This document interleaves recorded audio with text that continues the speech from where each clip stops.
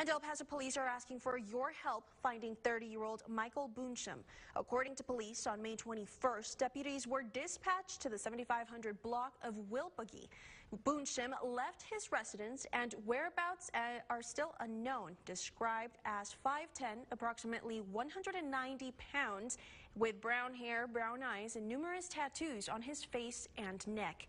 Boonsham was last seen driving a blue Nissan Sentra. If you have any information, you can call Crime Stoppers of El Paso while remaining anonymous. The number is right there on your screen.